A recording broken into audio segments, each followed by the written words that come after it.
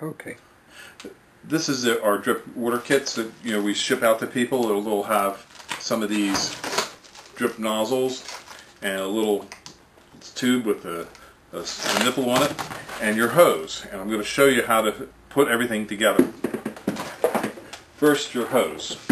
In order to close one end of the hose off, this figure 8 is a shutoff for the hose. On the end of the line, you're going to have that. And that acts as the stop. And if you ever want to drain the system, you just open it up, bingo, and you got it. Okay? Now, to unroll the tube along the length of the trees you want to do, pretend this is your roll of tube. Do not take it off this way, because everything will have a cast to it, and you'll have to be fooling around with a cast in the tube. You take it off like this, along the length of the row of the tree. And as you do that, it will lose the cast that is on the spool. So that's the next thing. When you get to the end of the line, you're going to attach your hose attachment. And that's a compression fitting. You push that on here, and you screw it on. Now that's on there. Now, slowly, along the length of the trees, okay, you're going to put your drip line. And this is the individual drip line that you're going to put to the trees. The way you connect this to the tube is thus. You take it, and you want to put it on the side, not on top. Just take this and push this in. Right like that. Then this nipple just pushes into the pipe. Like that. And now you're ready to go. Now this nipple right here has two sides. This is the feed side, and this is the side that goes into the ground. The feed side has a small slice in it. You want to make sure you push this on, but not all the way down, because if it goes all the way down and over top of this lip and covers up that slice, no water can come out. Now what you do is when it's on the ground, you take your spike and you push it into the center of the tree. And then the water will come out when you turn the hose on. Now, this hose adapter has, in some cases, you'll find a small nickel inside with a hole in it. And that's to help reduce the pressure along the line of the feed line. Because your household pressure is up to like 60 pounds. And 60 pounds into this feed line can be more water than what you're going to need. So we usually put a pressure reducing nickel in there so that it takes the water pressure down. Now if you ever get a cut in your pipe, say you get a nick or a weed whacker hits it and you need to fix it, what you do is you take a 1/2 inch barb coupler and you push it in like that. And now you have a union. And that's how you connect two lengths of pipe together as well. Now if you want to put a line out, a separate line out, we can sell you a T. And you just cut the pipe, insert the T, and create a new line out. You can usually get about 100 to 200 trees to be fed from one line without a problem. And you'll have to be careful just that you don't overwhelm the trees with water. It's going to save you a lot of water having this system in. If at any point one of these breaks off because somebody steps on it or a weed whacker gets it, you take a pair of pliers and you pull this out.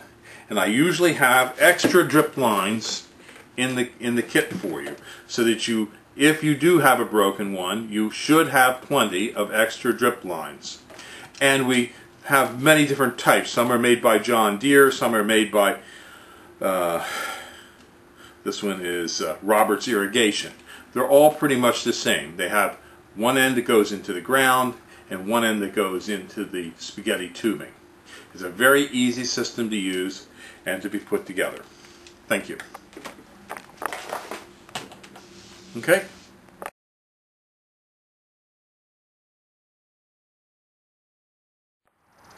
Here at Highland Hill Farm, we raise and sell many different types of viburnums. Two viburnums that we grow and sell are called the Blue Muffin Viburnum, which is the one that's in flower, and the Chicago Luster Viburnum, which does not have flowers on it yet. At first, they look very similar. They both have white flowers. They both have green, glossy leaves. They both have blue berries in the fall. Both of their leaves turn to a reddish purple color in the fall. Both of their leaves have serrated margins on them. And finally, both of them have the same growth form and habit. But what makes them separate is the size of which each of them get to. The Blue Muffin, which is this one, grows to be 7 foot tall and 7 foot wide.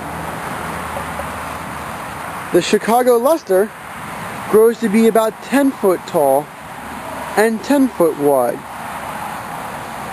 Both of them grow at the same growth rate, but if in your landscape, if you do not want a bush that grows to be 10 foot tall and 10 foot wide, you choose the smaller one, and that can fit your landscape build. Both of them are great plants. Both of them we both use here on the farm. Rather than just growing and selling them, we do use them for ornamental display purposes. They are nice viburnums. This is the flower cluster of the Blue Muffin Viburnum. And you can see the ones that are a little bit on the yellow side are not open, and it opens to a nice, bright, full white flower cluster.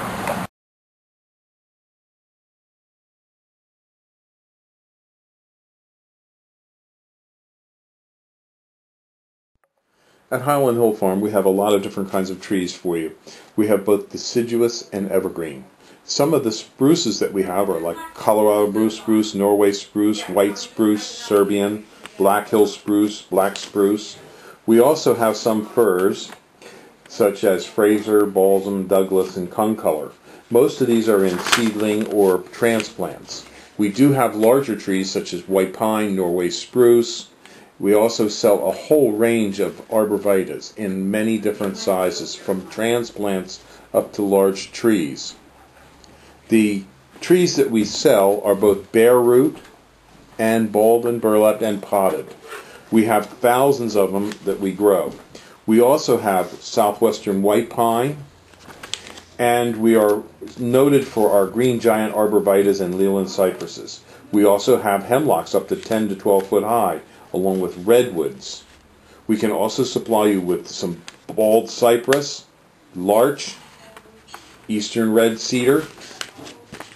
In the way of shrubs, we have arrowwood viburnums, bayberry, blackhaw viburnums, a whole range of viburnums, dogwoods, red, twig, silky dogwoods, elderberries. We also have forsythia, common lilacs, Japanese lilacs, Peking lilacs. We also have nannyberry, ninebark, and things such as Russian olive, which some people think is invasive. But we do sell a wide range of trees and shrubs, including winterberry holly. So give us a call at 215-651-8329 as we do deliver and plant.